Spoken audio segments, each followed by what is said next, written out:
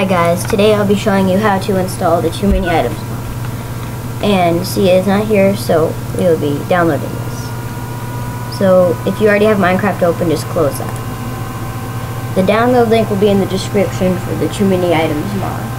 But now you have to go to your search bar and then type in %app data %app data. And you click on the roaming folder, then .minecraft, then bin. And then you see the minecraft.jar, an executable jar file, and then you right click and press open with WinRAR archiver or 7-zip file manager. I'll be using WinRAR. So you just drag that to the side, and then you either got the zip file when you downloaded TooManyItems. So it either shows up as like this, like a WinRAR file, or a zip file. You can make a backup folder just in case. So then I'm going to be using my folder where it either shows up as TooManyItems. So then you open the backup folder you made. You can name it anything you want from the zip file.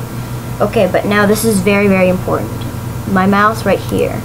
Always delete meta, is all capitals. Meta, INF. So it'll mess up all your, just give you a black screen if you try to install mods and you did delete this. So press delete files and then press yes.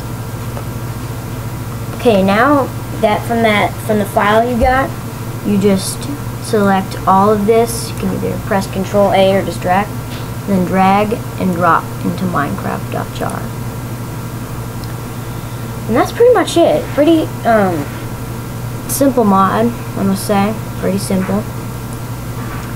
And then here, let's open Minecraft to show you it worked.